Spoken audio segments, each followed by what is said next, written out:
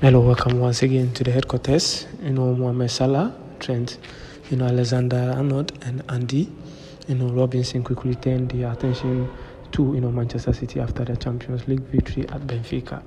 Mohamed Salah is well known for jumping in the pool in the early hours of the morning after playing for Liverpool in an evening kick-off, but this time he was jumped by Trent Alexander-Arnold and Andy Robinson in Lisbon.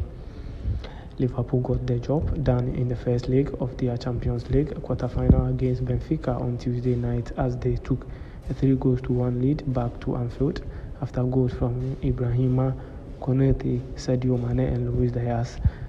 Darwin Núñez struck in the second half to give Benfica hope going into the second leg. So that takes place next Wednesday, April 13th. But first up for Jurgen Klopp's side is a massive Premier League game on Sunday when they make the short trip to take on Premier League leaders Manchester City at the Etihad. A win for Liverpool will move them to 2 points above their championship rivals. So Salah, Alexander and Robinson are likely to play a huge role in Sunday's Titanic title clash at City, and recovery will be key given the short turnovers between matches. The rest will play at least 8 during April as they push to win an unprecedented quadruple.